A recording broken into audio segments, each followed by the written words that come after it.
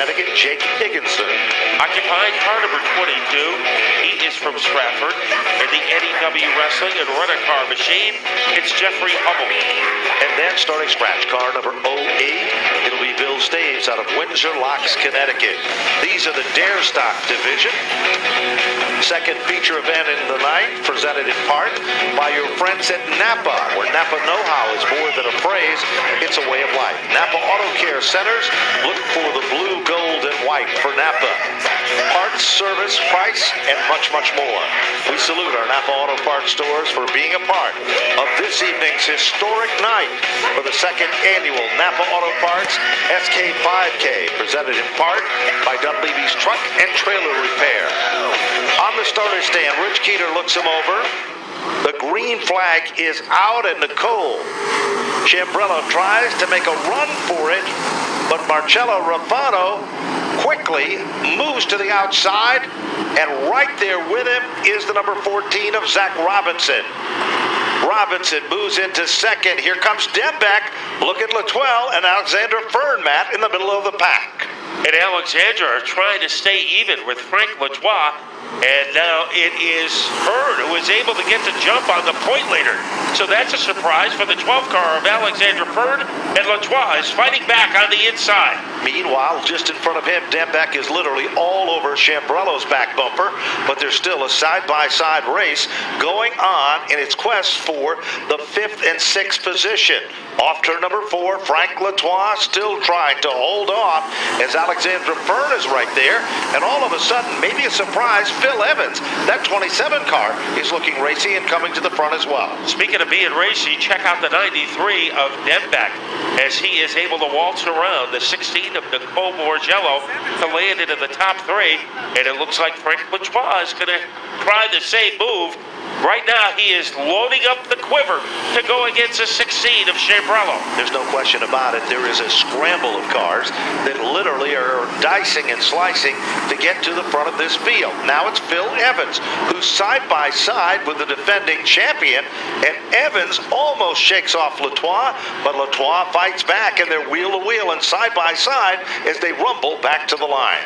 And Evans has some muscle as he is able to wear out that number 33 car of Latoile. And now Motown is going after the 16 of Chambrello.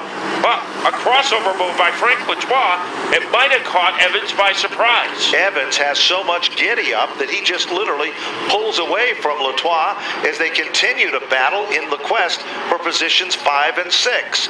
Good racing side by side. Now Evans was completely sideways that time by.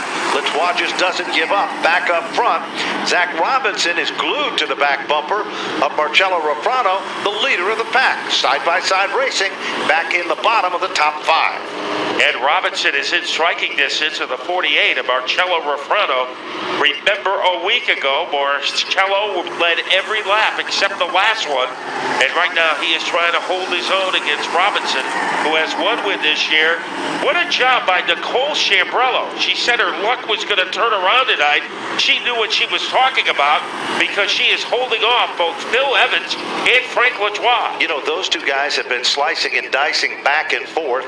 Meanwhile, we've got car number 04 going around, or 84 going around. That's the 84 of Randy Higginson that spins just before the Napa Auto Care Center, a billboard in turn.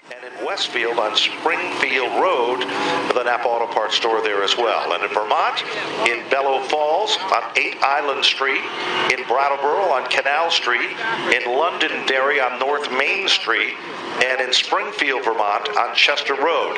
And of course in Rhode Island, the Westerly store. Back to Matt Buckler. A very critical restart for Marcello Raffano, and he is able to rise to the occasion as he lightning bolts his way back into the lead.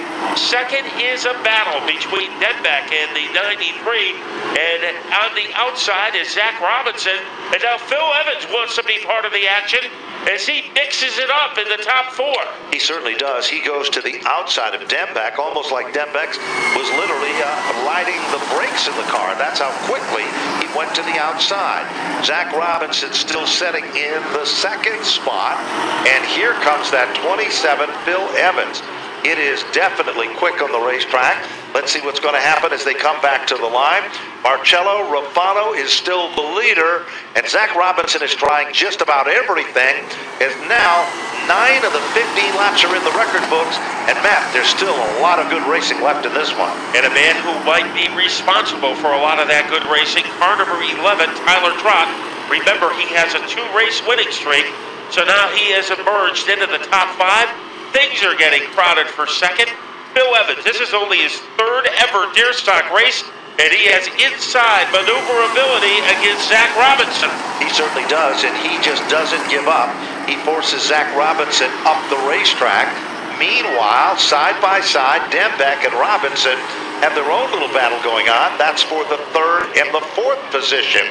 Back off turn number 4, less than 5 circuits remain in this one, and it's Marcello Rufano still the leader of the pack, but Phil Evans, who started back in the 10th position, he is really the quickest car in the racetrack. Look at this match. And that's an old Scott Cook car, and he is putting it to use as he blurs his way underneath Marcello Rufano to move in front. He takes over the lead, setting a pace as they come off turn number 4. Marcello Rufano settling back into 2nd. Robinson still setting in the 3rd position. Dembeck is up to the 4th spot. Tyler Trott. And now, all of a sudden, Zach Robinson tries to make a bid down underneath Marcello Rufano, and that works to the advantage of Dembeck, Matt. Yeah, it looked like Robinson lost his fight, and he is going backwards. And Dembeck was able to get the spot in car number 93. Now the 11 of Trott trying to pull even with Zach Robinson in the 14. So Trott has some life, but the man with all the energy is Phil Evans in car number 27, looking for his first ever Stafford victory. He continues to start to string it out at the point. Meanwhile, Tyler Trott, Frank Latois, and Robinson all battling at the bottom of the top 5. White flag is out. Final circuit. Evans way out in front. Marcello Rufano still in 2nd. Dembeck is still in 3rd. Robinson in the 4th position. And there's a side-by-side battle for 5. And Latois trying to get there. Here is Phil Evans putting the finishing touches on an emphatic win. Evans will win it, followed by Rufano and Dembeck in 3rd. Zachary Robinson finishes it. Tonight, the big story is the Gamblers Challenge, presented in part by Dunleavy's Truck and Trailer Repair. 24 drivers, $7,200 added to the additional purse, making it the biggest payday in the history of SK Model 5 racing here from the Stafford Motor Speedway. A lot of twists and turns in this one. No one in the paddock area knows how many laps. No one knows what the actual start will be and how it will all shake out tonight. Presented in part by Napa Auto Parts. We salute all of our friends from Napa and the VIP suites up above turn number 4, Autograph Alley. As we said, the SK Model 5 drivers were there, and we couldn't do it without the support of other great people like Wheeler's Auto, providing us with qualifying money for the SK Modifieds and Dunleavy's Truck and Trailer Repair. Now let's direct our attention down trackside. As we go back down, John Gates is there with a very happy winner, I'm sure. Okay, Phil Evans is out of the race car, fans. His first victory here at the Stafford Motor Speedway, and what a win it was. Motown has arrived at Stafford. After 3 races, Phil Evans picks up the victory. And I'll tell you what, Phil, man, that was a rocket ship from the get-go today, man. The 27 was moving. Yeah, we've been having issues here and there. You know, car's been sitting for a while, but I really got to thank Scott Cook. You know, he put me in this ride. You know, he believed in me, and he's given me everything to win. Phil, man, I tell you what, coming up through the field, you look like a pro out there, man. That was a great race you had there. Yeah, you know, we came up here to have fun. You know, I don't want to get into anybody. You know, people are running for points. You know, trying to run clean and everything. But yeah, we're definitely having fun.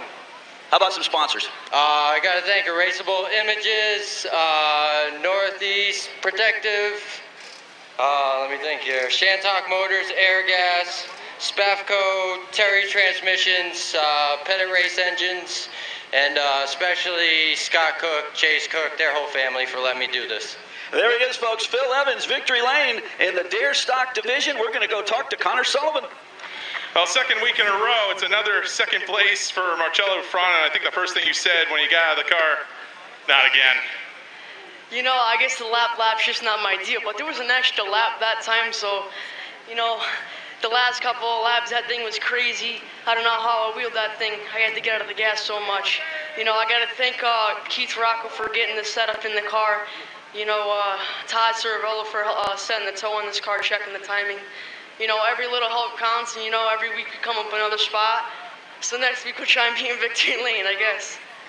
Never give up attitude for Marcello Frano. He comes home in second tonight in the Dare Success. We'll bring over Dan Dembeck, coming home in third with a very slick move with a couple of laps to go. Dan, take us through it. Oh, it was pretty good. I don't know, that car was a little bit loose. Finally, it started coming in at the end. I mean, I got to thank my guys, Jimmy, his son, my father, busting his hump all week. I mean, we had to pull the motor twice. I'm surprised I'm even here right now. Pete at Lickett Signs does a great job. The guys who painted my car. Armin and his son. That's all I got to say. All right, Dan Dembeck brings her home in third position. And so that'll do it for the Dare Sucks. Let's send it back up.